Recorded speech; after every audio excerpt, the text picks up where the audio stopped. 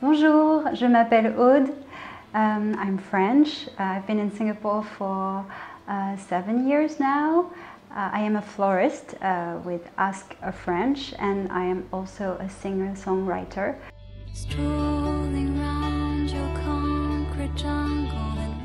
So what I really liked about this house built in the 1930s is that just at the end of the street there used to be the sea.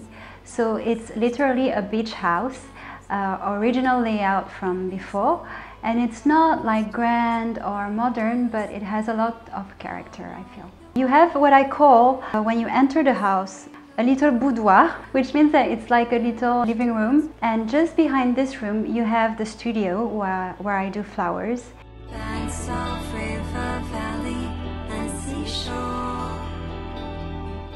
So the way I decorated it is quite simple.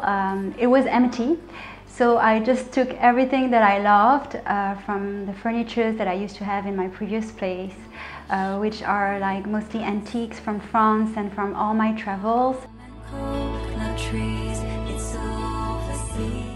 I love India, so there's a lot of vintage stuff from India. There are rattan furnitures from Thailand as well, where I used to go a lot. I'm half Indonesian, half French actually, so there's also a lot of things from Indonesia, from Bali, from Java.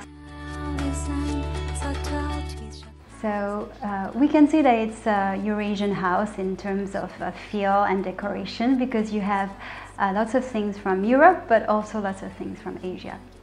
Thank you so much for watching. Merci Harper's Bazaar, and à bientôt.